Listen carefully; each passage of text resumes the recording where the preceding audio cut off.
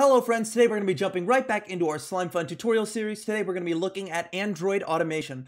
But before we begin, I just want to thank all of you who have subscribed. Every time someone does, YouTube gives me a notification about it and it just makes my day. So if you could please consider checking to see if you're subscribed, it would mean the world to me. It's completely free, it only takes 2 seconds, and if you want to unsubscribe later, it's totally okay.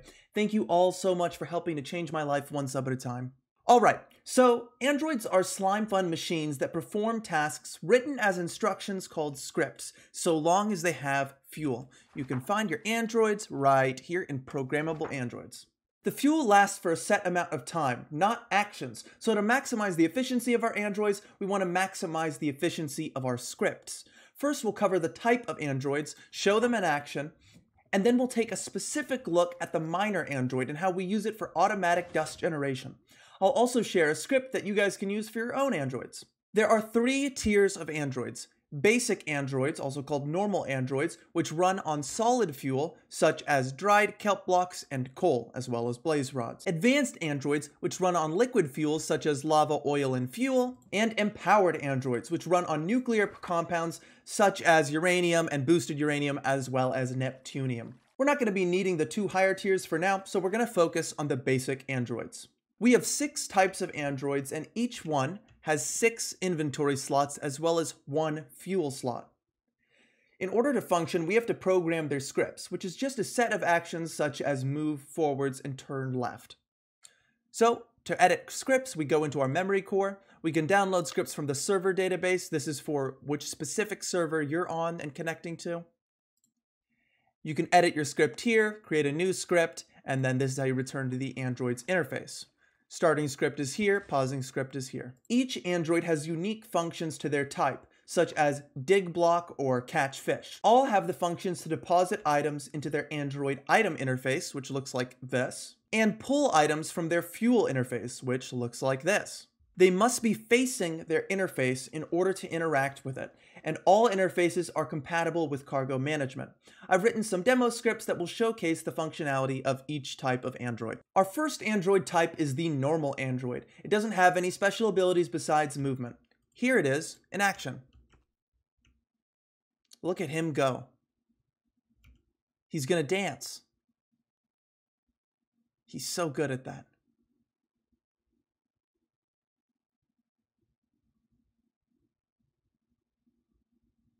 And that's our normal android. Our next type of android is the miner android. He can mine and automatically picks up the loot. Here he goes. Wow. What an impressive boy. And now he's going to go ahead and deposit that into the item interface. Here we have what he collected and pull more fuel. We're going to pause him right there. Our next type of android is the farmer android. He can harvest and replant, automatically picking up drops. Look at him handling this difficult terrain. Wow. Incredible. What a hero. And he's gone ahead and deposited his drops. He only got 1 carrot and 1 potato because the carrot dropped 2, the potato dropped 2, but he had to use them in order to replant them. Our next type of android is the woodcutter android. He can chop down whole trees, take the wood, and replants saplings. Watch him chop. So stern, so fierce. Our next type of android is the fisher android. He can fish in water below him. He won't catch something every time, but you do have to admire his perseverance. Good job, fisher android. And finally, we have our butcher android. He can't move, but he likes to kill. He deals 4 damage per hit and automatically takes any drops from killed mobs. Watch him slaughter this chicken. There is no end to his bloodlust. And here's our raw chicken. Now that we've covered the android types, let's take a closer look at one of them that can really help us in SlimeFun automation. The miner android. By using a cobble generator, we can have the miner android mine cobble endlessly for us. Our only issue is fueling him. As androids use around 55 dried kelp blocks per hour, I suggest making 2 better auto kelp farms from our last video right here per android, so you can just have some extra. Then make a tier 3 electric furnace with 3 basic solar generators and a large energy capacitor so it works day and night to power it, and let it cook the dried kelp. As you can see here, This is where our kelp output would be, and it's going right into here using our cargo management. All of this can be automated with cargo management rather simply. If you need a refresher on that, the video is here. The only part that cannot be automated is turning the dried kelp into dried kelp blocks, which we have here. So I suggest just starting with some stockpiled amounts and then crafting a few stacks with the dried kelp produced every few hours. It only takes a few seconds, so it's not bad. So I just take a bunch of dried kelp, all that we've got, and then go into here.